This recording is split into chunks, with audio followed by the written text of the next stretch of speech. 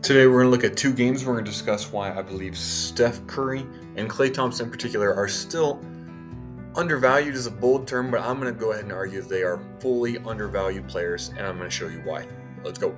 So the most important thing in my eyes is everyone sees the stat sheet. Like when people look at deciding awards or whatever, blah, blah, blah, or the value of players, they often look at the stat sheet. And I think this is the wrong thing to look at, especially with Steph Curry and Klay Thompson. And we're going to look at some specific clips as to why that's the case.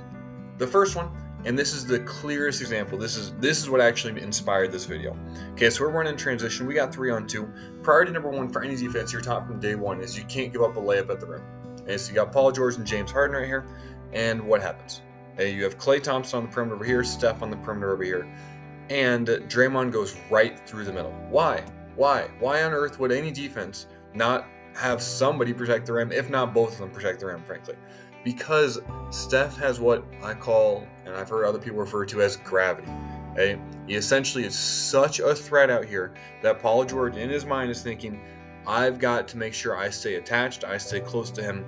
And James Harden, same thing with Klay, means they have to essentially stay close to Steph and Klay, which gives open opportunities for other players like Draymond driving the lane. Okay, so as this play right here, we're watching Klay. In particular, the reason the Warriors are able to run action like this nonstop, where they have little off-ball screens like this, is because they have shooters like Steph and Klay. That's the only thing that allows it. Otherwise, you just be able to go underneath the screen or switch the screen, but you can't do that with Steph and Klay. Okay, so because this screen happens right here, and Klay represents a threat so far from the arc, you have to have Jordan Clarkson go over, and you also have this defender jump to him because the threat represents, which creates opportunities for the rest of them. Okay, so Klay doesn't get rewarded for this. This doesn't count as assist for him because it gets kicked around more times, but it's that threat way over here that leads to a shot all the way on the other side of the court. So then looking at plays that are even more indirectly with Klay and Steph affected. Okay, so you have Steph and Klay on the same side. You have Podziemski, who's a good shooter too. And so you have to stay connected as defenders because of the threat each of them possesses. So all Kuminga has to do is cut, and you have the ability, you have Draymond, a great passer, and you have Kuminga, a really athletic guard. And because no defender is able to help, you have one-on-one essentially in all this open space. Okay? And if you can fit a pass in there, it's really difficult to guard when one player has a full head of steam, and that gives open opportunities for Kuminga. Steph, Klay didn't even come close to the ball, didn't even get like a fake pass thrown their way, and yet they still led to an open layup simply by being in the game. Okay, Steph with the ball up here. We see Klay over here.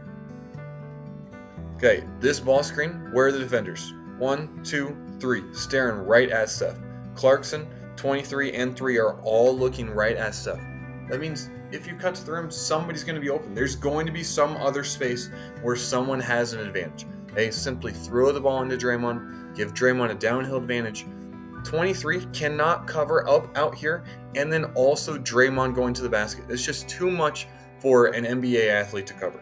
And then the exact next possession for the Warriors. Okay, so Klay is the one setting the screen this time. I talked about this earlier. Having them set the screen, Klay up here, and then Steph right here as well, forces the defenders to guard so much action.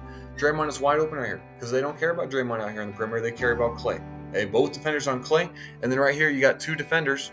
This one is worried about Steph, and then this one is getting screened by essentially his own player and or Steph. And you have literally 4 players guarding 2 for the Jazz guarding the Warriors, which means an open dunk for Kuminga.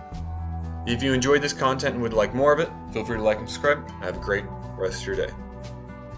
Bless.